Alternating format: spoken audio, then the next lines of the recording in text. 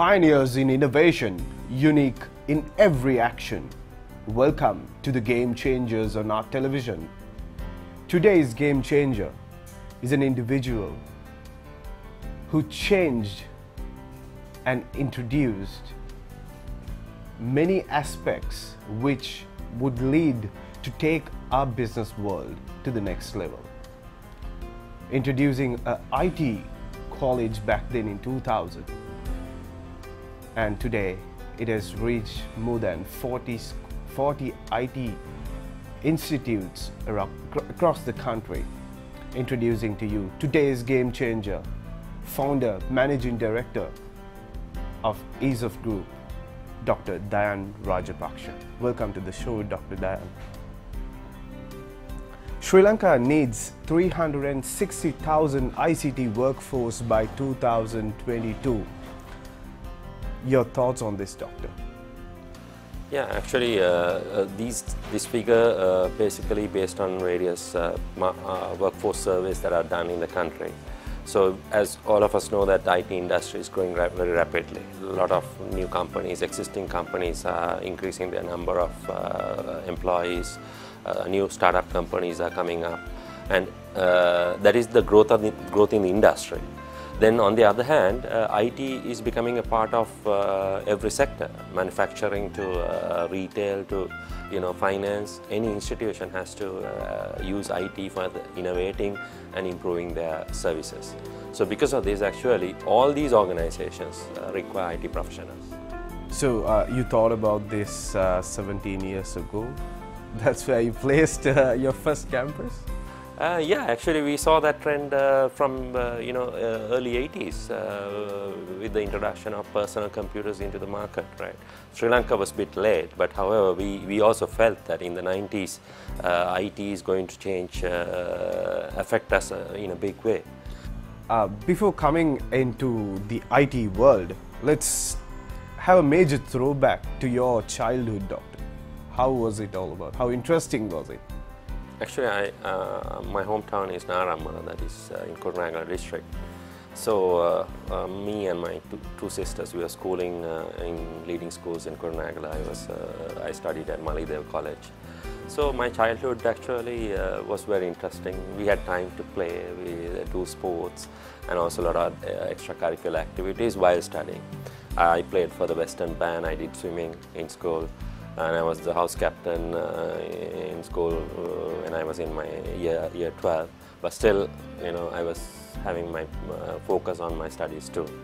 So I think it was an enjoyable time. We can recall our memories in the past. There's love, interesting stuff. A lot of friends at school time, and a lot of friends from Hill Village. So it was a great experience.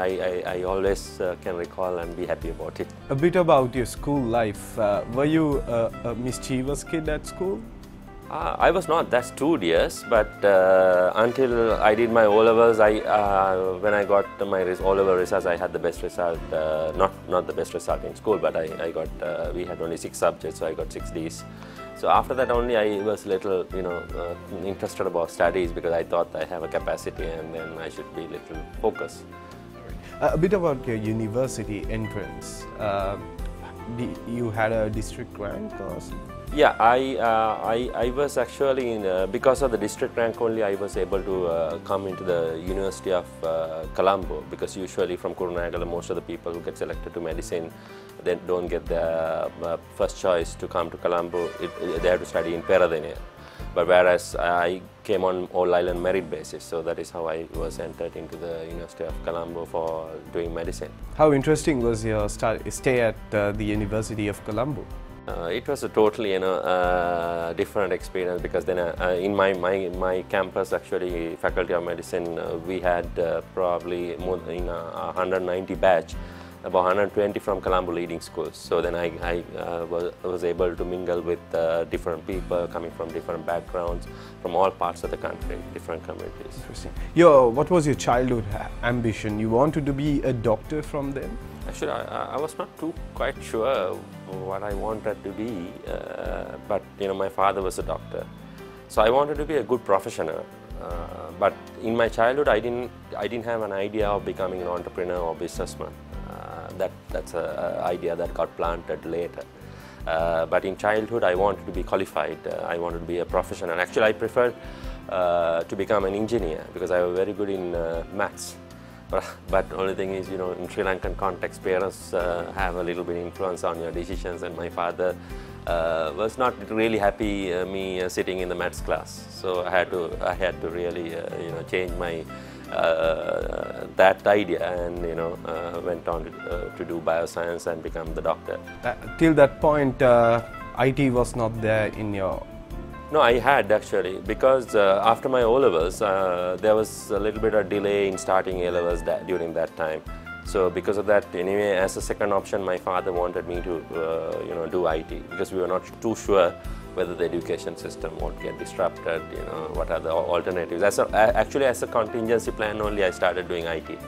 So, but still, after finishing that, I concentrated on what I was doing, which is bioscience, and got selected to the medical college. Your childhood influences to who you are today? Yeah, actually, one of my role models is my father. He's a GP, general practitioner, practicing in my hometown. What I liked about him is his charisma.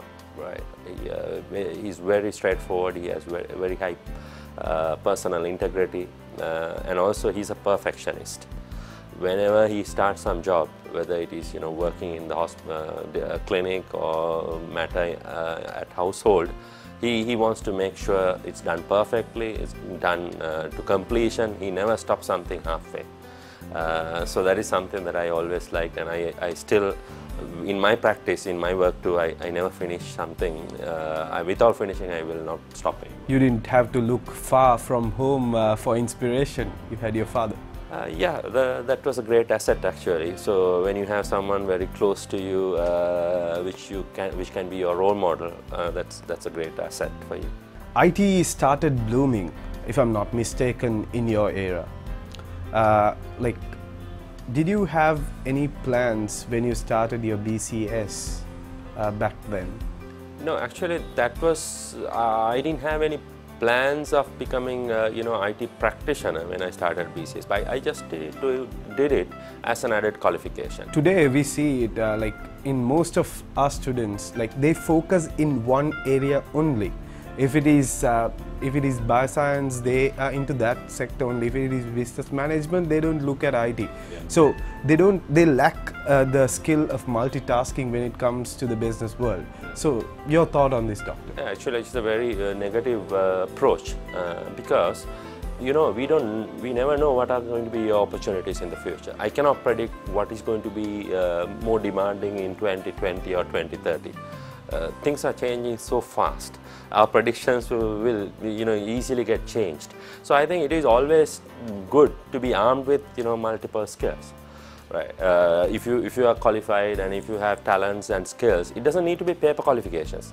If you can have competencies, like for example, skills that you acquire will definitely help you to be more adaptable, flexible, and get your opportunities more in the corporate world. You continued your higher education in the University of Colombo Biomedical Science. Yeah. So where did this switch come into play to start up a business school, IT school? Actually, I was a part-time lecturer when I was doing medicine, because I had completed my BCS when I just started the medical school work. During the first year itself, I completed the BCS professional exams. So I was a qualified IT professional when I started my medical undergraduate degree. That gave me an opportunity for me to share my knowledge in private colleges, becoming an IT lecturer. So the entire 5.5 years university life, for my pocket money, I was doing lectures. So then, and the best thing is that a lot of students actually like my teaching style. I was teaching using my intellects as well as from my heart. So the response that I got from the students, that was amazing. They talked about me, they associated me, they gave very positive feedback. And that is where I thought, I might have a talent, I might have an opportunity of starting an IT school. That's what motivated you. That is the Do you have a role model in your life, Doc? Actually, after becoming an entrepreneur, I had a role model which is Steve Jobs, especially who made a significant change to the IT world. I liked his resilience. Right, failures were very common in his life, but he had the courage to face those difficulties and come back. So as a businessman, I actually like his story, and there are a lot to take from his story. And then I also like innovation. I like to do things different, and I don't like, even in the business world, even if I'm diversifying, I like to enter into a blue ocean rather than a red ocean. He says, stay hungry, stay foolish. So your view on this, Doctor?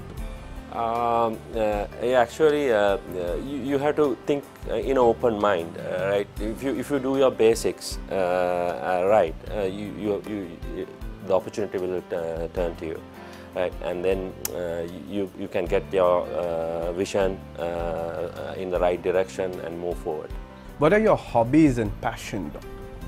One passion is actually IT. I am passionate about IT, and I'm passionate about the innovation that brings to life with IT. Then my hobbies are, I like cycling.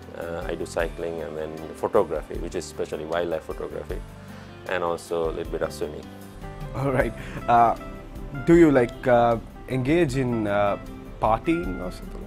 Sorry? You like to dance? Yeah, I do like dancing because, that is fun. When you meet up with people, you need to enjoy yourself, be relaxed. Life is not all about, doing business and achieving goals. You need to associate people, you need to meet with them. Still, actually, I have, so many friends from different backgrounds. My school friends, my village friends, friends from the medical fraternity, IT friends. I worked in IT companies, so a lot. Doctor, your entrance to the business world, how does the journey begin back then? I started this business at a very tough time in my life. That is during the time then I was doing internship in my medical career, which is the hardest time in a medical profession because it's your first job. But then I got an opportunity, an idea. No, it was not only me, actually. There were about another 3 or 4 friends of mine joined with me when starting ESOFT way back in 2000. So that is, we had a initial brainstorming sessions and how we want this company to be taken forward. And where was the first ESOFT? First center was started in Kirlapana, not in the current place where we are now operating from Colombo 4. Actually, at one time, after 2 years, we moved from Kirlapana to Colombo 4. All right, so it started very small. How many students you all had? Actually, I had only 3 staff members. So in my very first class, I remember I was lecturing for 4 students. That is how I started, in a very small building. We probably maybe less than 2,000 square feet. It's all a very humble beginning. Yeah. All big brands have a story like that. Even Coca-Cola, they sold only 25 bottles in their first year. So, can you talk about it a bit more, Doctor? Because a lot of people start their businesses and close down within 1 year or 1.5 years. They don't hold on. You don't get results at the very beginning. Yeah. Your thoughts on this? Yeah, that is quite exactly because some people start businesses. My concept is you think big, start small. I didn't want to just run the company with 4 students. I had a big idea. I had a lot of big dreams, but then I started it very small. Alternatively, some people started very big, and then your overheads are high at the beginning. That is where you will not be able to sustain. When you start small, I was able to manage to run this business with the salary that I earned as a doctor, and with a few thousand rupee income from the students, I was able to break even. So that is how it was started. So I was able to tolerate poor results, poor performance, even for a longer time. Think big, start small, says Dr. Dayan Rajapakse. Let's go to a short commercial break and come back soon.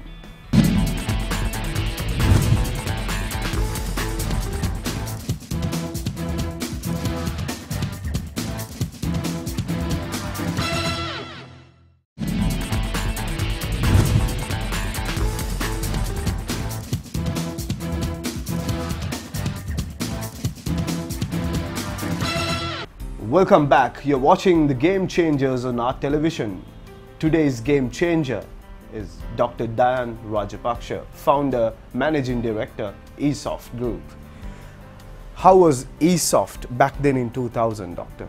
Like, what did you all offer at the very beginning? Actually, more than products, I was selling an idea, a concept, because I had a dream for the youth of this country. I had a dream for the IT industry. That is how I built up my organization. Why I branched out to all parts of the corners is I wanted to get everyone engaged, rather than just running a center in Colombo. So still my dream is not fully realized. If Sri Lanka becomes probably earning about 5 billion US dollars per annum from the IT industry, that is where I think our capacity is. So we are actually we branded ESOFT in that way. It is a solution for the youth of the country, rather than just one or two products. So we changed the products, introduced new products, came up with new ideas, just to continue our journey. Still we are doing that. How did the brand ESOFT come up? There was no special reason. It's just a name. It's about software and electronics and technology. So because of that, we just use some innovative name, ESOFT. All right. What are the challenges you faced when you like introduced this at the very beginning? You might have a lot of challenges, but something our viewers would love to listen to. One of the major challenge was capital. For any entrepreneur starting from the grassroots level, you have limitations of capital. Still today I have limitations of capital. All what I wanted to do I cannot do because I have limited funds, investment capacity. That's something interesting, doctor. Can you stress on in finding out capital for entrepreneurs? Because a lot of youth today, they have fantastic ideas out there, but the basics. Yeah. Actually, in early stage in your career, banks even won't support you, right? I had difficulties at that time. So, best thing is to start up with a small capital. For IT company, you don't need to have a very big capital. For example, you can start an IT company in your home, your own room. Just a couple of PCs, a few of your friends can work together. And you work without looking demanding. You use your capacity and work, so then you don't have very high payroll. I would like to share for the youngsters, more than 10 big IT companies were started in US in garages. Right? So for example, even Apple was started in a garage. Google started in a garage. Right? So they're not looking for comforts initially. They are not looking for fashionable offices. Just a basic environment where you can engage and do your work. What is it really like to be a lecturer in your own business? Like, does it give the insight, like the feel what the students really acquire, and you provide them? That is a secondary benefit, because when I do lecture, I get first-hand information. I meet the students, I understand their problems, maybe grievances, what they have, and how we need to change, even change our curriculums and things like that. I can get that idea when I'm a lecturer. Other thing is actually I love lecturing. I like sharing my knowledge, sharing my experience and so on. So therefore I will not give up lecturing. That's interesting. Have you reached the ultimate of your vision? Anything new coming up? Still not, actually. Life is a journey. So you have goals and you have more goals. So my journey still continues. I have come to a certain level, but that's not the ultimate point I want to be in.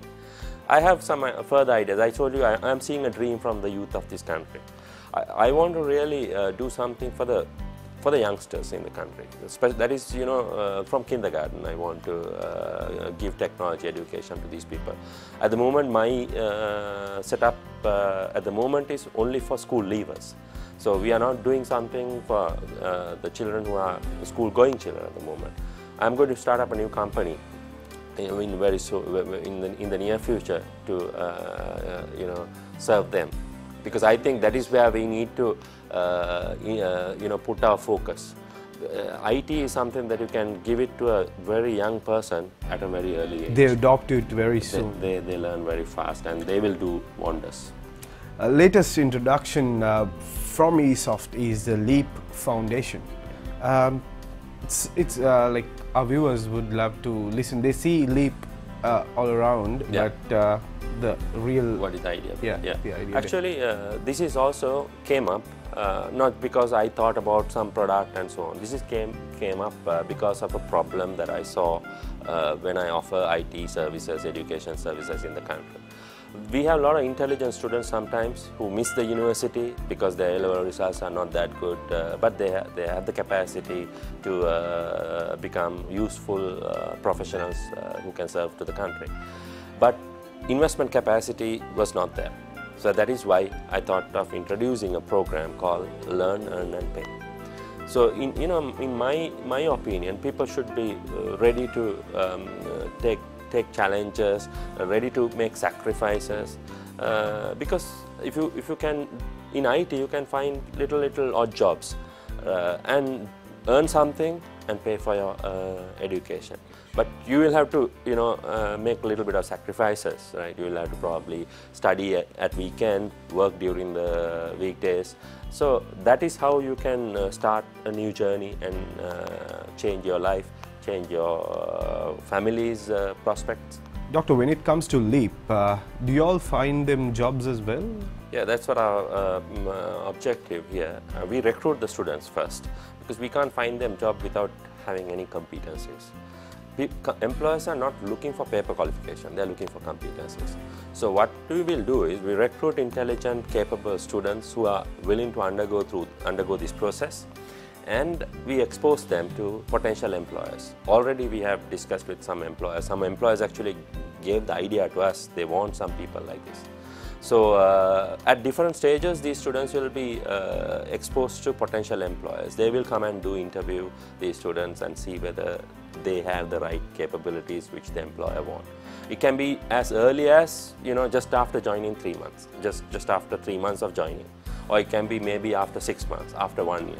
You'll be giving a basic knowledge. Yeah, we will be giving a basic knowledge, and we will sometimes customize our training to match the employer's requirements and give them the skills what employer demands as early as possible so that they get placed in a company. So this process, how long does it take?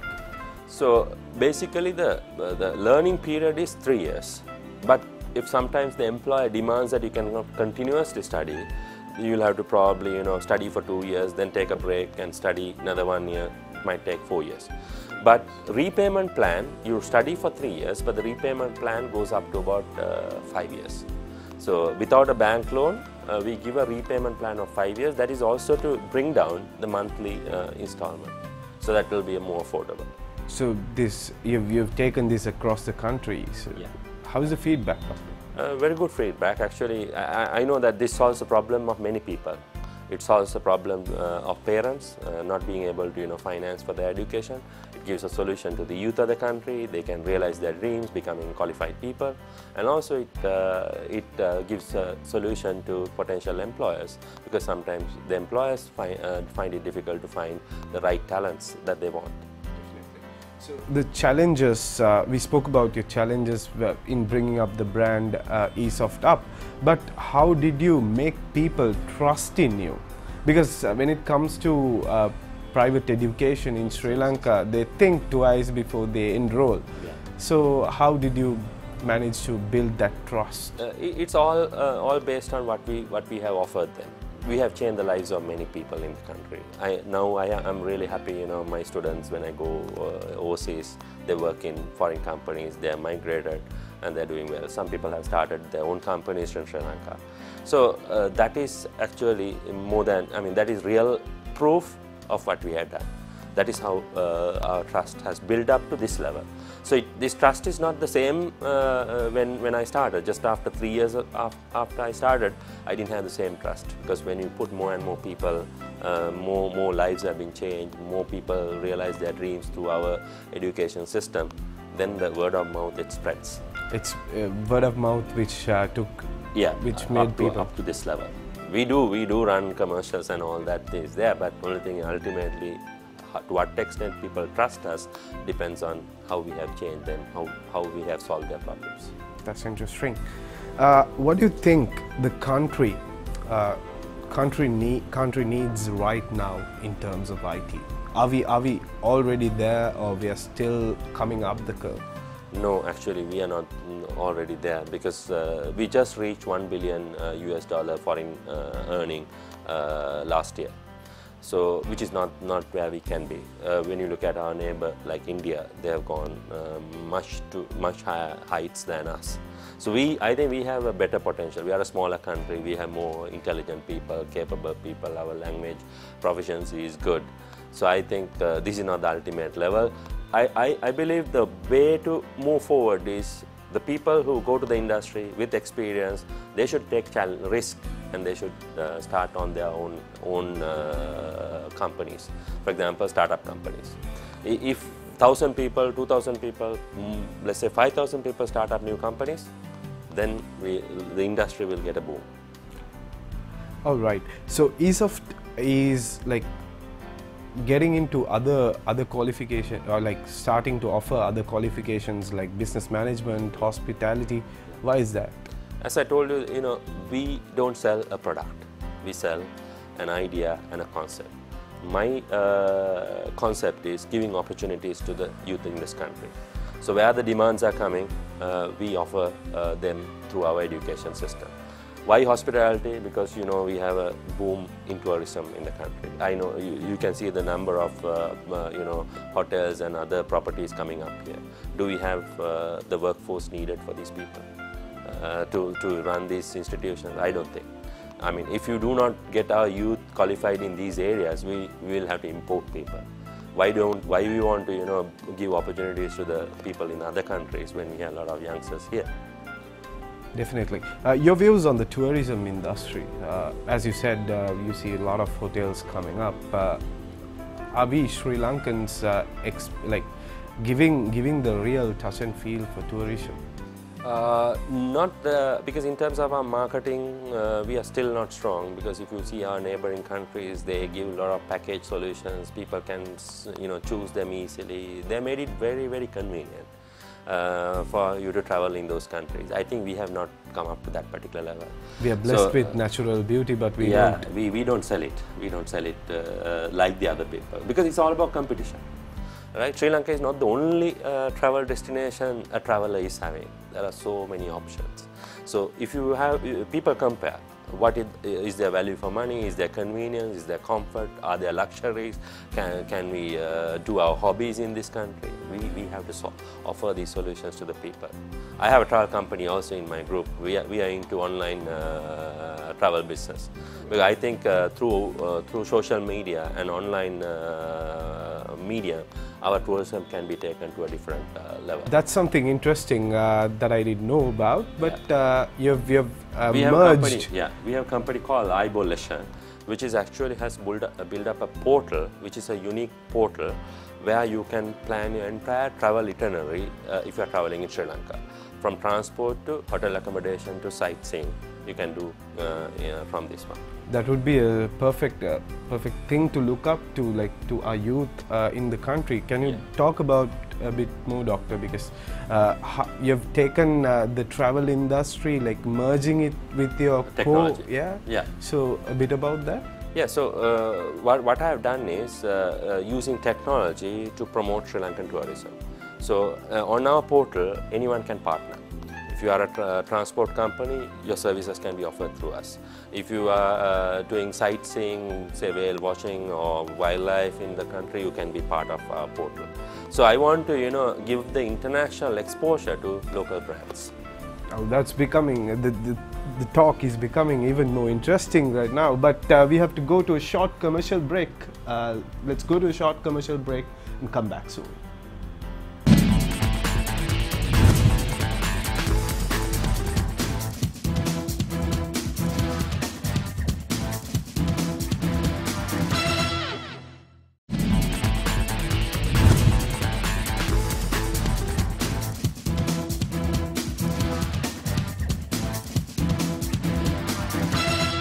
Welcome back. You're watching The Game Changers on our television. Doctor, your views about the current education system in Sri Lanka? I think we need to change quite a lot in that, because we have a traditional education system which we have been running from the 60s, 70s onwards, I guess. So, and I believe we try to teach a lot, but now today people don't teach that much. You make the students learn. So I think we are more exam oriented, which is actually creating a lot of stress to some students. Even the real talent doesn't come out at these exams. I think we need to look at conceptually on these matters and bring some big changes. Learning rather than teaching, maybe assessments and continuous assessment rather than just one exams. Doctor, when it comes to our middle school education system, it's wide. Yeah. There are a lot of like 8 to 11 subjects they teach a little kid. Yeah. But when we look at a country like New Zealand, when a kid loves to play rugby, he's 100% educated about rugby and sports sciences. But why can't we adopt to that system? That's what I think. System needs changes because we don't have flexibility in our education. People have to just, everyone has to learn the same thing.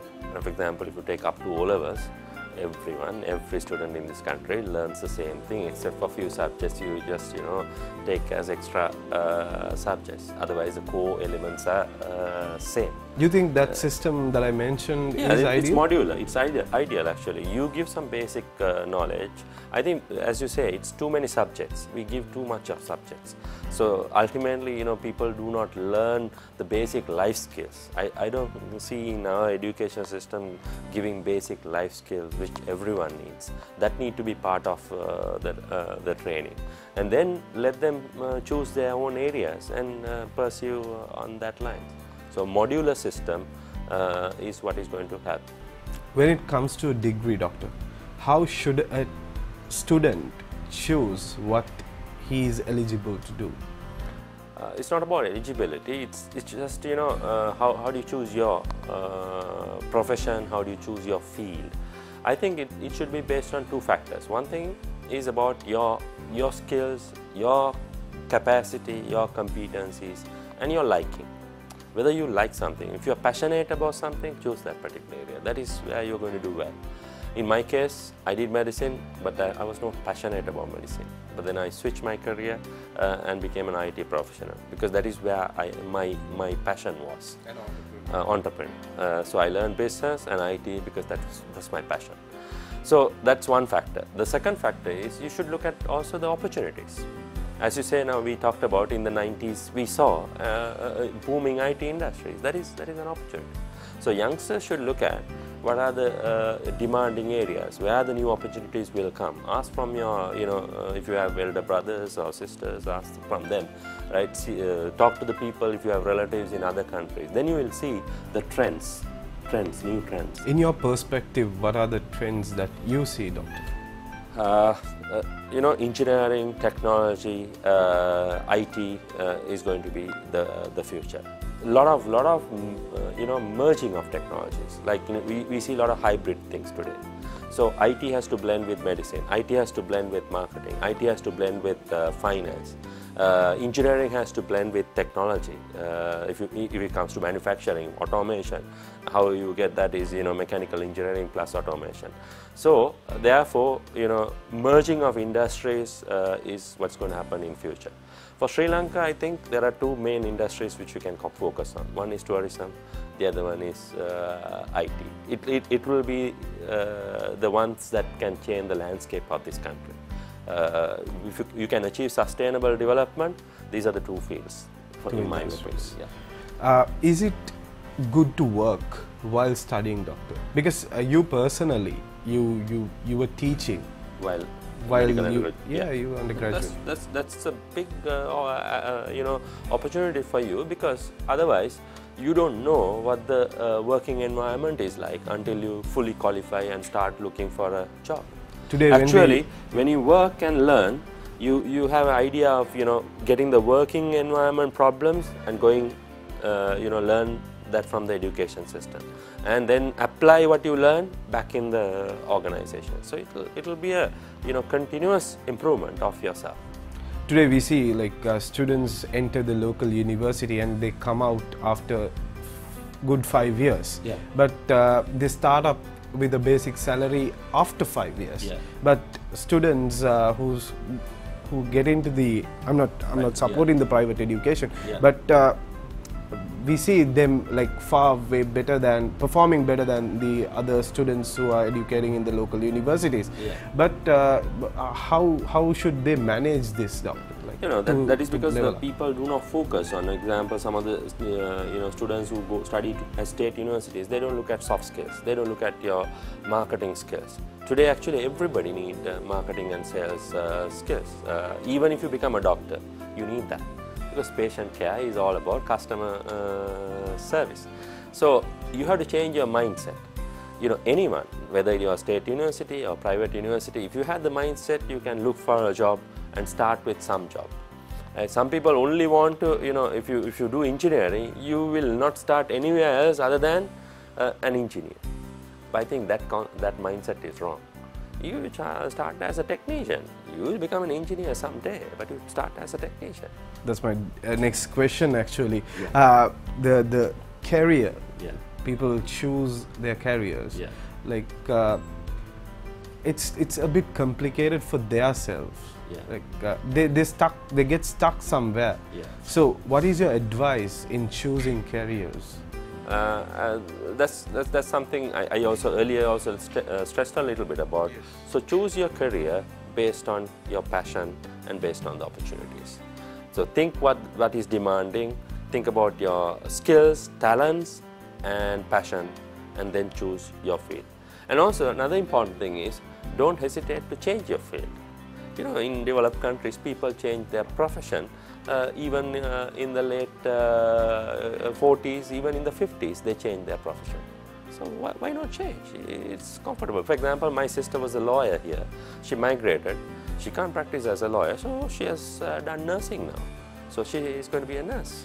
Doctor, is the IT knowledge given to local students sufficient enough to go hand in hand with the competitive world? I don't think so, because if you look at our education system now, IT training, IT learning starts only at about in year 9, which is too late.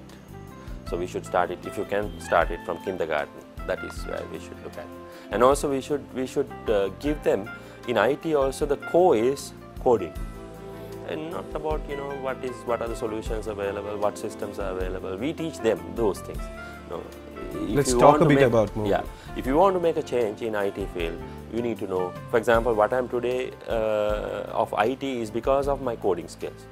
If any new language comes, I can learn that in very short period of time. That is because my foundation is very good.